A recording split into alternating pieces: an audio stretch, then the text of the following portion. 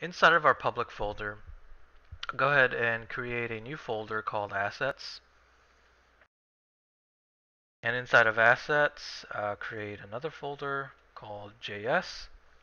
And inside of Assets, create another folder called CS. Actually, I meant CSS. And one more called Fonts. Alright, so pretty obvious in which direction this is going to.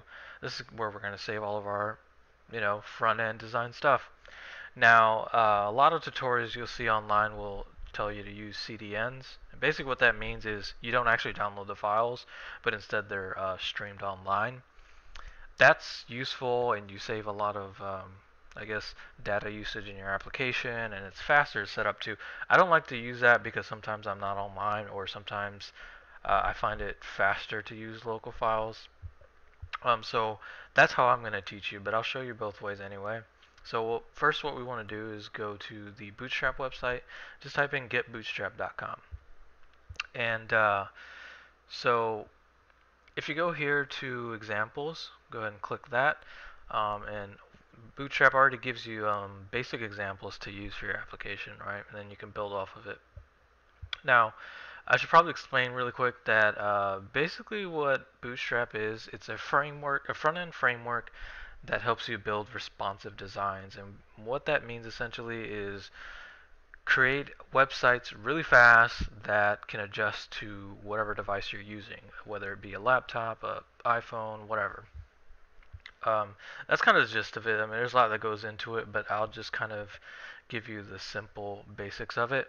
So go ahead and click on this example, the Bootstrap theme example right here, and then there's probably different ways to do this depending on what browser you're on. I'm on Google Chrome, but basically what you do is hit Control U, and it gives you all the HTML of the website, and then you could probably go to like View or something in here to get that up. But I just hit Control U and it pulls up all the HTML, and I'm just going to copy it and use it in my website, right? So I'm basically just stealing all their code. So it's basically going to give you this exact template.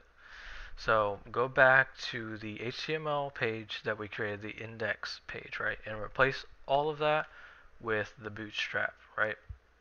And this is what it looks like. And so scroll to the very bottom, and right here, right above container, we're going to go ahead and cut all this out, all the way up to the top. When you get to like the buttons, go ahead and do, let's say, up to here. Okay? And so basically now all we have is the banner and the all the main files like the navigation. Okay, so this part, this is where you can do one of two things. You can either download Bootstrap, or you can use the CDNs, right? So CDNs are right here on the main page. All you have to do is just copy them and then paste them here in the HTML file. Really easy to do. However, I'm going to download them. So what you do is you just hit download Bootstrap. And so go ahead and download that, or use the CDN based on whatever your preference is. There's also other ways to install it, like npm, but I just like to use the download version and make sure I get the most current. I mean, I'm sure they're up to date here as well, but it's how I'm used to doing it. So once you download that file, you're going to get these three folders. You get CSS, fonts, and JS. And so pretty obvious what we're going to do here. We're going to just copy all of this into the application. Okay, so here we are. If you go into public and assets, this is everything we're going to be copying and pasting is in here. So I'll start off with JS. I'll just copy and paste all of the Bootstrap, and then go back to the Bootstrap file, go into fonts, copy all of those, go back to assets, and you get the gist of what we're doing here.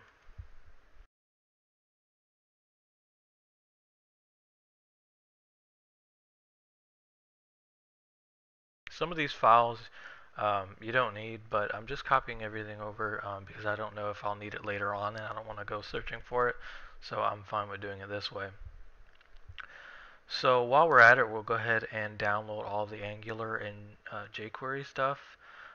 Just type in AngularJS on Google or jQuery, and it's very simple to download.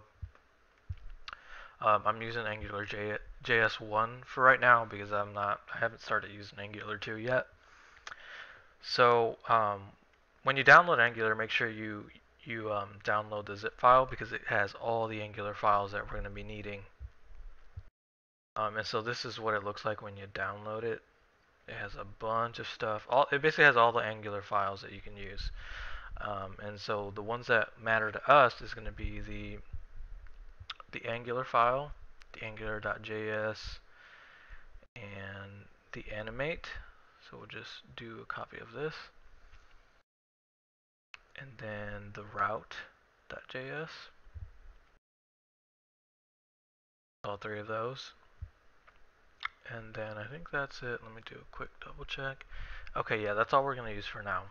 So go ahead and paste that into your JS folder in the application. Okay. And then make sure to copy over your jQuery file when you download it as well. jQuery just comes with that one single file. Alright, so now we can go back into Sublime. Now in the HTML file at the very top, you want to go ahead and you can actually just delete all this. You're not going to need any of it. Delete this. Okay. Alright. And then you can delete all. Okay. So if you go into the assets folder, you'll see all of our files here. The first thing we're going to do is going to link to the Bootstrap CSS. So go ahead and just type in link, create your link to your style sheet. All right, and so one thing to note is that we provided access to the public folder, if you remember, in our server file, right? And just to recap, this is what that looks like right here. So that being said, all you have to do is type in everything after the public file, right? So that's going to be public assets, right? So assets, then CSS, and then the file that we want to link, and we'll just do bootstrap.cs. Oops, not JS. CSS. All right. And so that's the only style sheet that we want for right now. And then we're going to go to the very bottom, and underneath, right here, at the very bottom of the body, we're going to go ahead and link a script, and it's going to be the same thing. It's going to be assets/js, and then we're going to do bootstrap.js. Okay, go ahead and hit save there.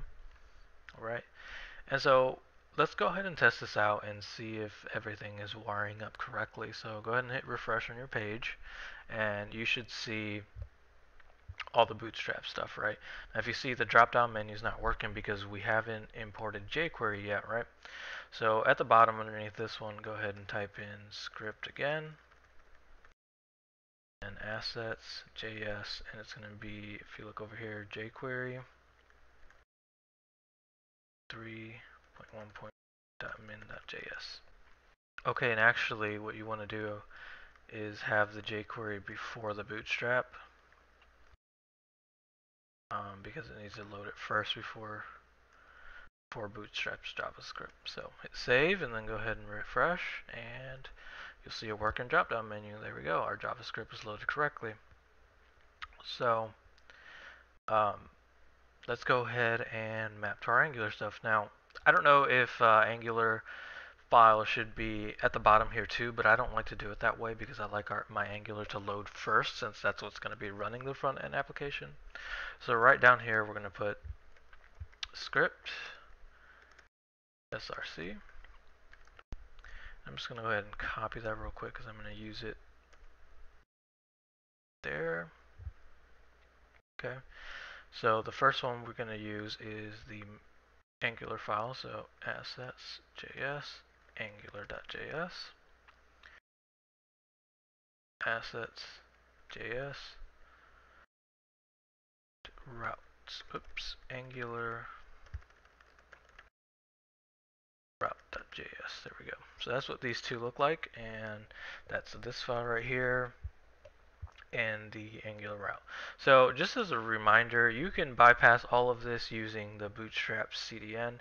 If you copy this and just paste it in lieu of all this that we just entered, then you don't need to do any of this. However, you will have to go into the Angular website, and like for example, if you click this here, it gives you a CDN right here. And all you have to do to get all the other CDNs, right, for like say, remember we created two angular.route. It's just the same exact file path, but instead of angular.min.js, you would put angular whatever it is, tac_route.js. So that's how you do that. But like I said, I like to do it this way. Even jQuery has their own CDN. But I like to use the files because they're faster for me. So that's all we're going to do for right now. After this, in our next video, we're going to go ahead and start creating our first routes to get Angular up and running.